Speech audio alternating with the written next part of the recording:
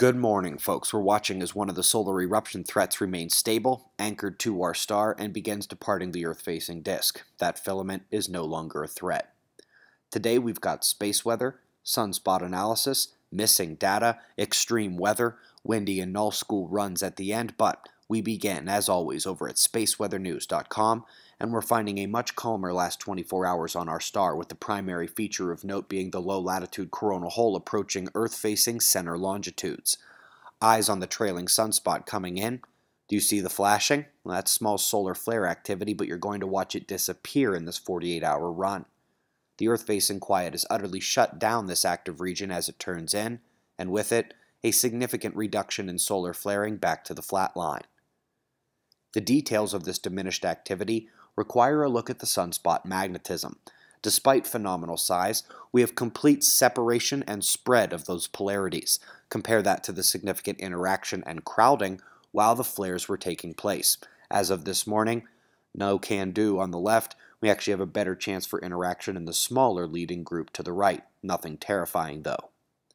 Solar wind, nice and calm, and expected to stay there until the next coronal hole stream arrives. Geomagnetism, well below storm conditions at this time. The culprit for the next stream will be this incoming coronal hole. Its stream has more than a 90% chance of impacting Earth's magnetic field, and possibly could produce geomagnetic storms. A quick note on that big quake that struck PNG yesterday. We did set the region on alert due to atmospheric and subterranean signals, but coming to where we expected to see a major OLR anomaly over the region, turns out they just removed it entirely. Enormous data gap. Anyway, as if that's not bad enough, the flooding out west from the storm battering California is impressive. We're looking at flash floods, mud flows, flooded highways snarling traffic, water rescues, and submerged vehicles. And that is only half the bad weather story in the U.S.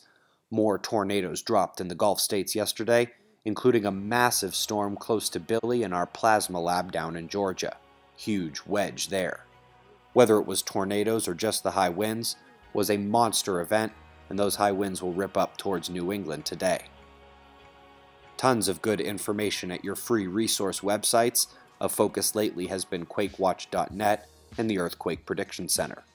Be sure to take advantage of all your free resources and website members, getting a number of emails commenting on the Green Sahara portion of the latest Fly on the Wall podcast. Definitely check it out if you get time. Got pressure and radar forecasts, null school global runs, and shots of our star to close. It's 4:20 a.m. in the new Valley of the Sun. Eyes open, no fear. Be safe, everyone.